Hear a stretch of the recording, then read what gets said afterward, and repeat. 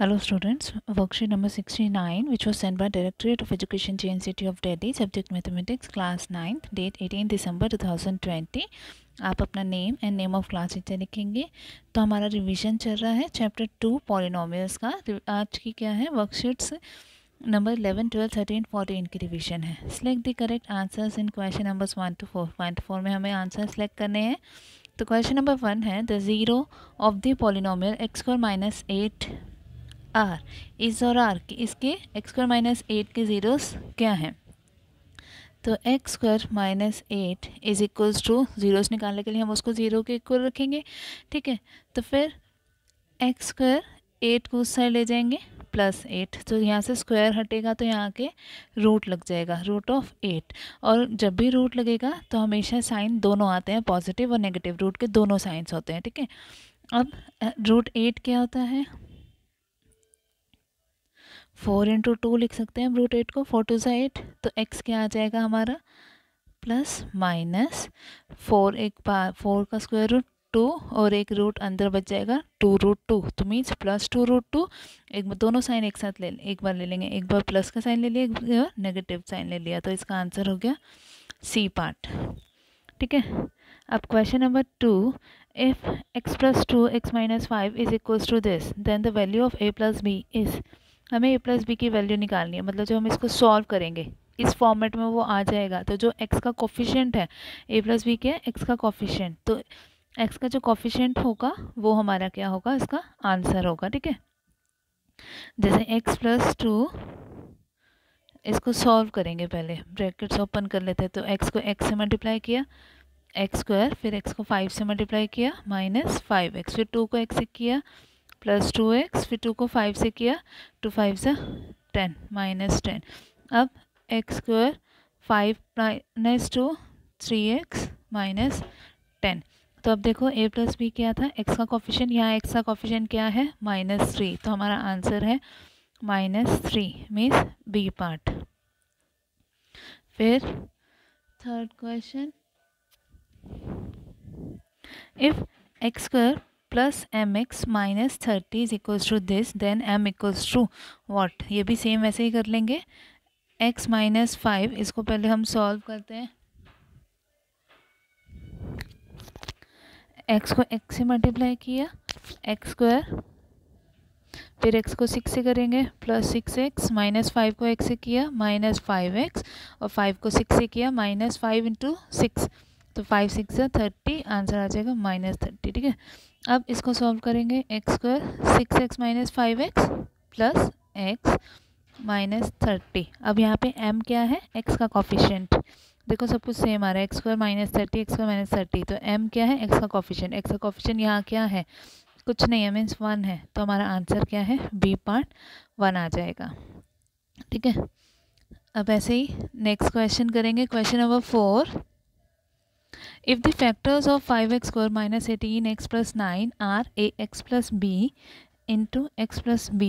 then values of a and b are। हमें इसके factors ये गिवन है, हम वैसे अपना फैक्टर्स निकाल लेते हैं, उसको इसके इक्वल रख देंगे तो पता चल जाएगा a और b क्या है। अब क्वेश्चन नंबर 4 में हमने पहले इसके फैक्टर्स निकाल दिए, 5x square minus 18x plus 9, तो 9 को इससे मल्टीप्लाई किया, 9 5 ज़ा 45, तो 2 फैक्टर्स लेने हैं हमें, जिसे मल्टीप्लाई करके 45 आए, प्लस माइनस करने पे 18 आए, तो 15 3 ज़ा 45, तो माइनस हमें प्लस करना है इन दोनों को, और साइन हमें चाहिए माइनस का, तो दोनों ही माइनस का ले लेंगे, ठीक है। अब इन दोनों में से 5x कॉमन आ रहा है, यहाँ बचा x, और यहाँ 15 को 5 से डिवाइड किया 3, इन दोनों में 3 कॉमन आ जाएगा बाहर, माइनस का 3 बाहर लेंगे, तो यहाँ x बचा, और ये प्लस में से माइनस गया, साइन -3, x माइनस 3 कॉमन आ गया, x माइनस 3, और यहाँ बचा 5x माइनस 3। अब ax plus B into x plus B factors given थे, इसको इसके इक्वल रख देते हैं। अब देखो x खाली x वाला, तो इसको इससे कंपेयर करेंगे और इसको इससे करेंगे, b तो देखो दोनों में सेम है, -3, तो b आ गया हमारा -3, और a क्या है, x का कोफिशिएंट इसमें, तो x का कोफिशिएंट क्या है 5, a आ गया 5 और b आ गया -3, जो कि हमारा है a part. Evaluate by using suitable identity, इनको एवेलुएट करना है, सॉल्व करना है, हमें वैल्यू फाइंड आउट करनी है इसकी आइडेंटिटी से, जो भी आइडेंटिटी यहाँ यूज़ होगी उससे करेंगे।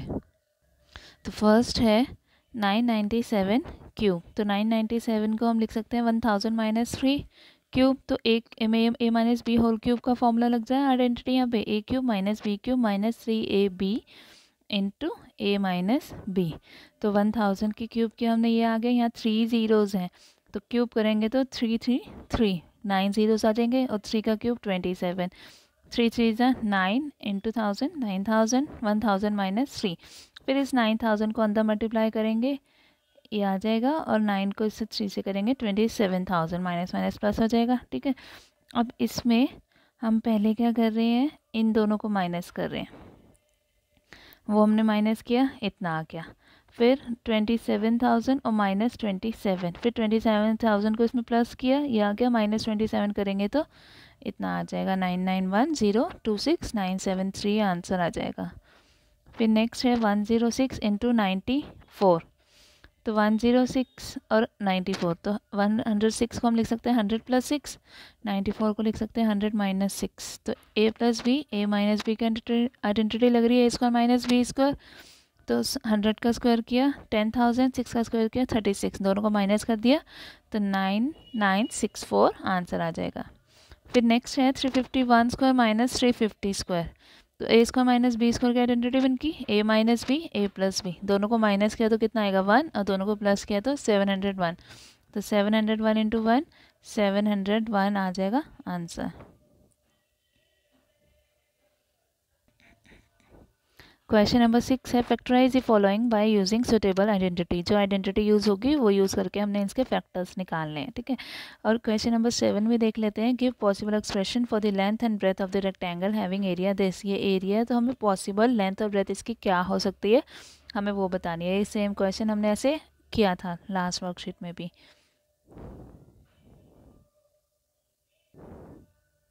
तो फर्स्ट पार्ट में 9x square plus 4y square plus 12xy, तो स्क्वायर स्क्वायर है तो a और सब में प्लस है तो a plus B whole square की आइडेंटिटी बन रही है ये,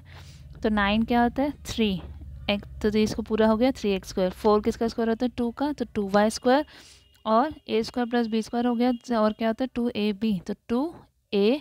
3x और b हो गया 2y, इसको मल्टीप्लाई करके चेक कर सकते हैं कि 12xy आ जाएगा। अब ये आइडेंटिटी बन गई a plus B whole square की, तो हम डायरेक्ट लिख देंगे 3x plus 2y whole square,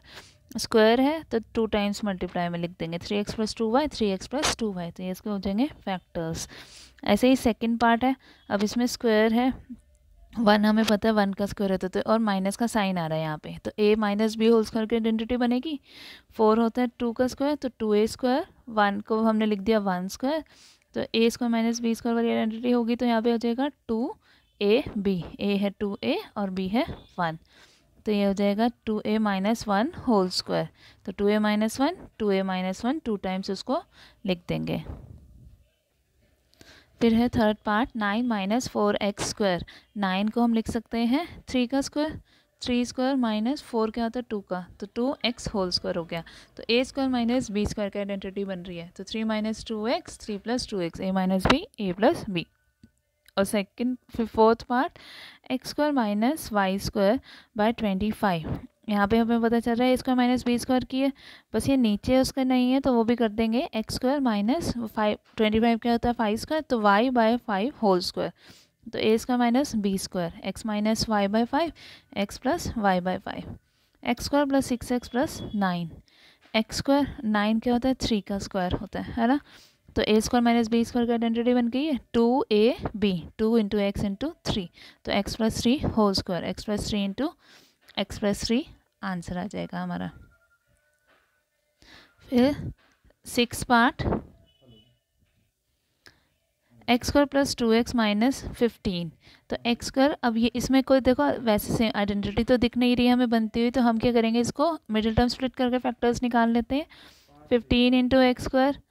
15x square, अब दो नंबर्स लेने हैं जिससे मल्टीप्लाई करके 15 आया प्लस माइनस करने पे 2 आ जाए, तो 5 3 से 15 5 माइनस 3 2, तो x square plus 5x minus 3x minus 15, इन दोनों में से x कॉमन आ गया, यहाँ बचा x प्लस 5, इन दोनों में 3 कॉमन आ जाएगा -3, तो x+5 कॉमन ले लिया, यहाँ बचा x और यहाँ -3, तो ये हमारे फैक्टर्स हो गए। ठीक है, फिर लास्ट क्वेश्चन था एरिया ऑफ रेक्टेंगल गिवन है, हमने इसकी पॉसिबल लेंथ और ब्रेथ क्या हो सकती है वो बताना था। तो x² - 14x + 40 सेम वैसे किया, इसको इससे मल्टीप्लाई किया 40x² और फिर प्लस 2 टर्म्स हमने ले लिया 10 4 ज़ा 40 और 10 + 4 करेंगे तो 14 आ जाएगा और माइनस का साइन चाहिए तो इसलिए दोनों माइनस में ले लेंगे। x² - 10x - 4x + 40, इन दोनों में से x कॉमन ले लेंगे, x - 10 बचा अंदर और इन दोनों में से माइनस का 4 लेंगे बाहर और यहाँ बचेगा x और यहाँ 40 में से 4 गया तो 10 बचा, x - 10 बाहर ले लिया, x - 4 बच गया अंदर।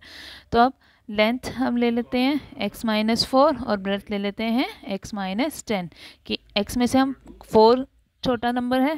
छोटा माइनस करेंगे तो ज़्यादा नंबर बचेगा ना, और x में से 10 बड़ा माइनस करेंगे तो कम बचेगा, तो लेंथ हम बड़े वाला ले लेते हैं, ब्रेथ छोटी वाली ले लेते हैं। ठीक है, अब ये क्वेश्चन अपनी नोटबुक में नोट डाउन कर लेंगे सब।